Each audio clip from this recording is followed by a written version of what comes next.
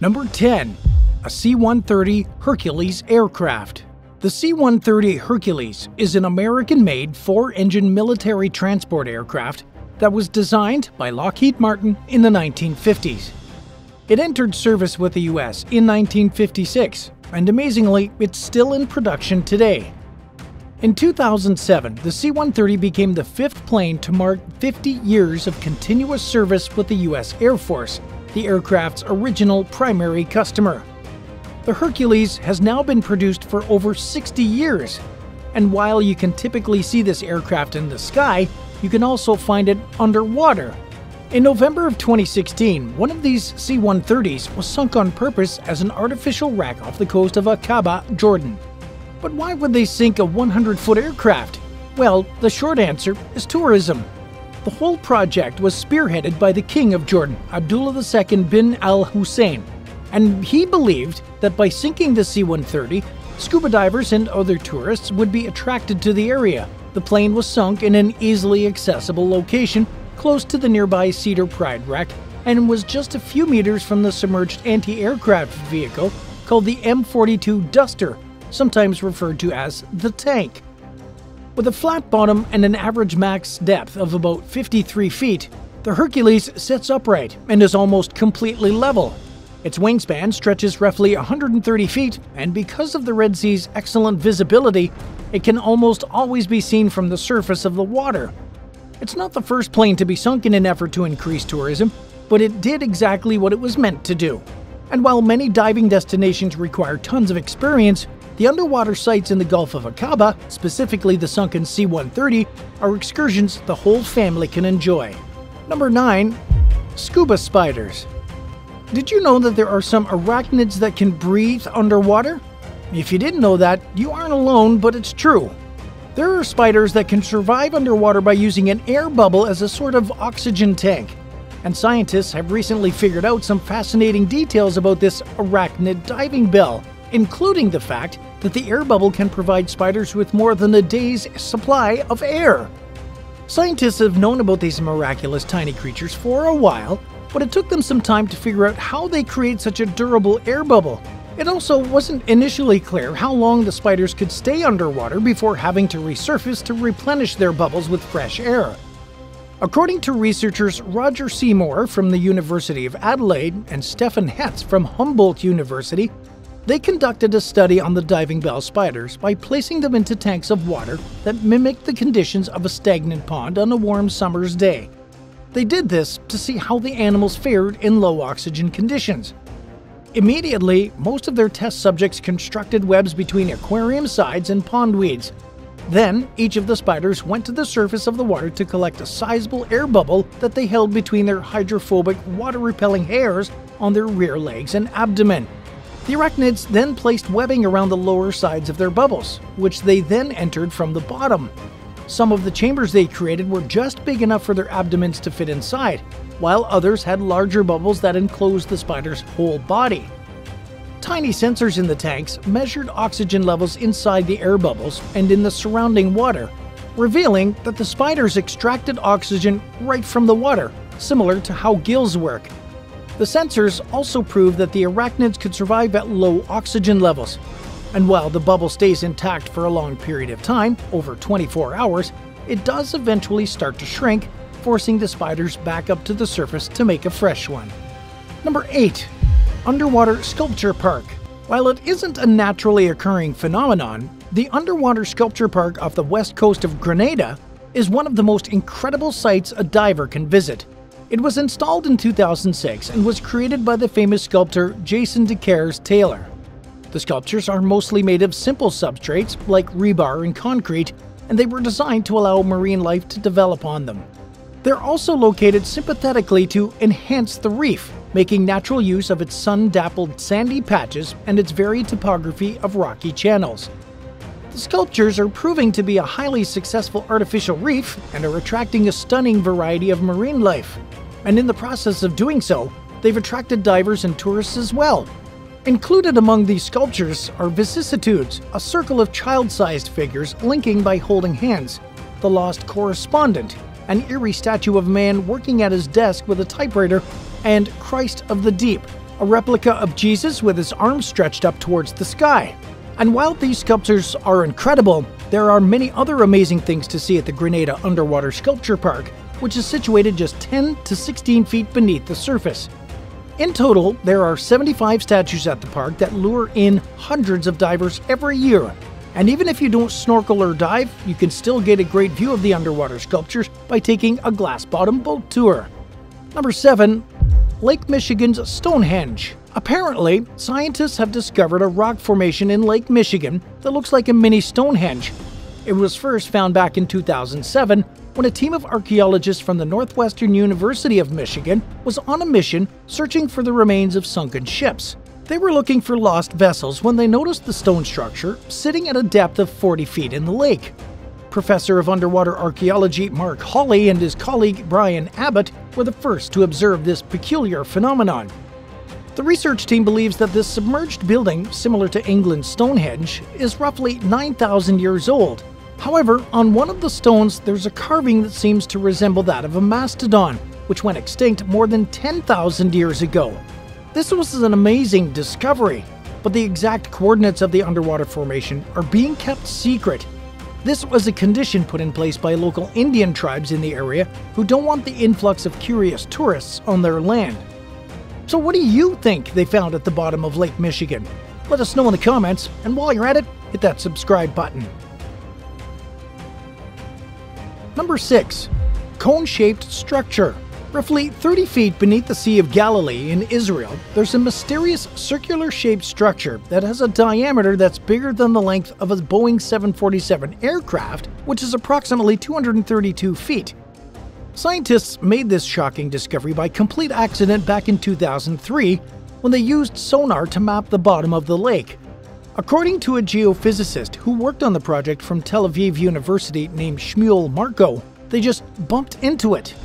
He explained to CNN that the bottom of lakes are typically smooth, so they were surprised to find a sizable mound.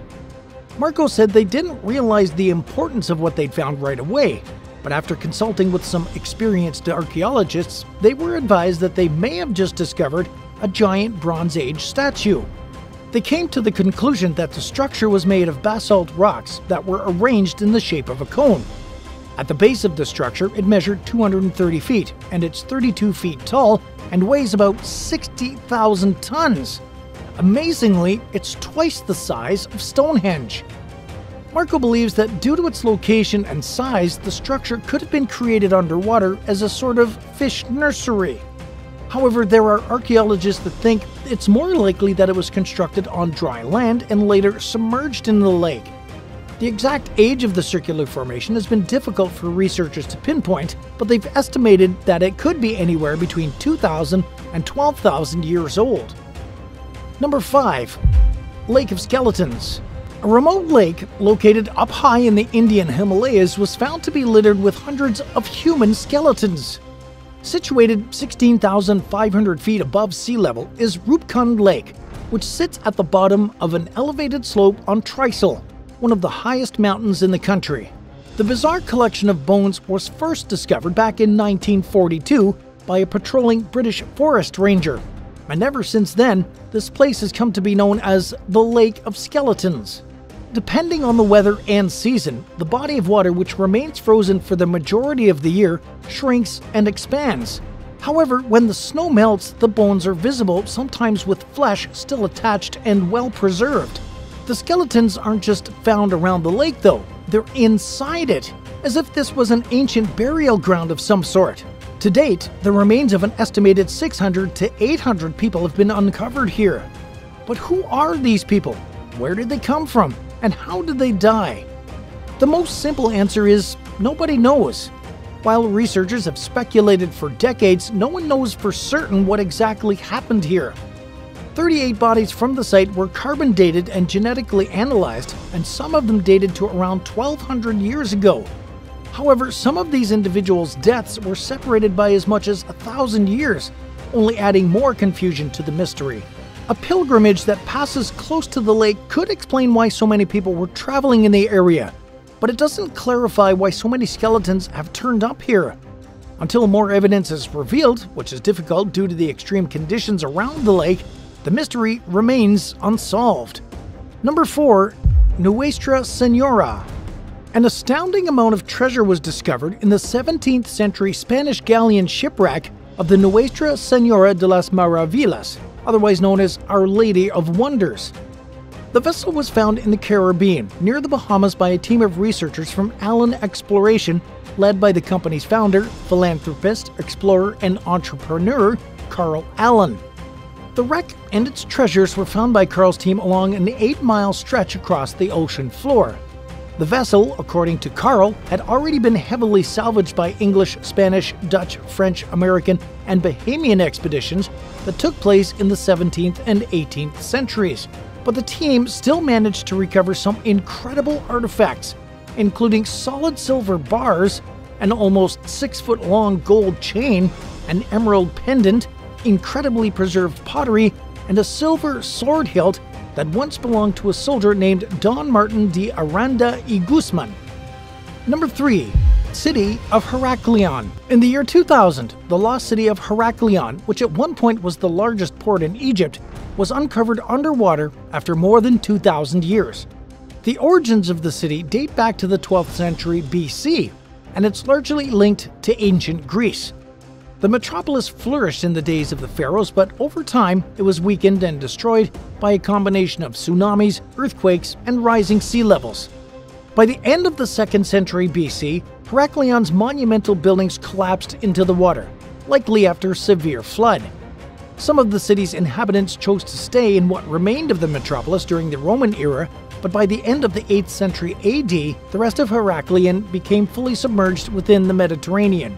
Since its discovery, many of the city's precious treasures have been brought to the surface, including several massive humanoid statues, allowing researchers to get a glimpse into the ancient Egyptian and Greek world.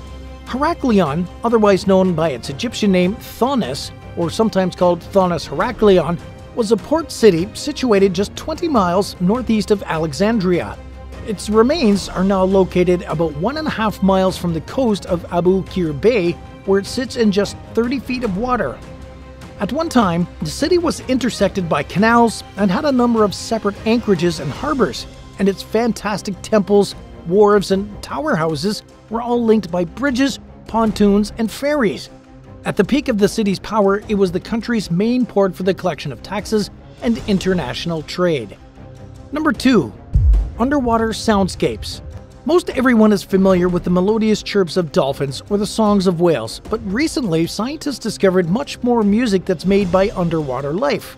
Just like in the movie Finding Nemo, fish can talk, although much of what they say is silent to a human underwater. But besides that of fish, there are sounds that have been picked up by marine researchers that they aren't able to identify the source of. There's apparently a sound emanating from the seagrass meadows in the Mediterranean Sea. It's similar to the croak of a frog, and it's coming from within the dense foliage, but nowhere else in the ocean can the sound be heard. The beautiful songs of whales may be familiar music to the Earth's underwater habitats, but very few people could identify the rhythmical drumbeat of a red piranha or the hoarse growl of a streaked gurnard. This is why scientists are now calling for these sounds and many more to become widely accessible to the public.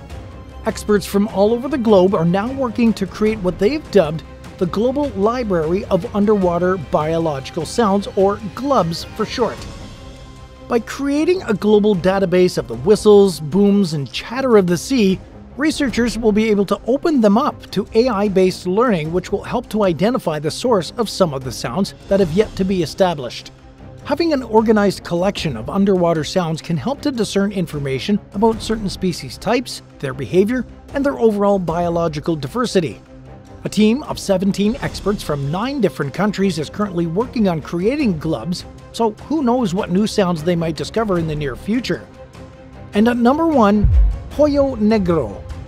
In a submerged Mexican cave, the fossilized bones of wolf-like carnivores, short-faced bears, and saber-toothed cats have been removed in the Yucatan Peninsula.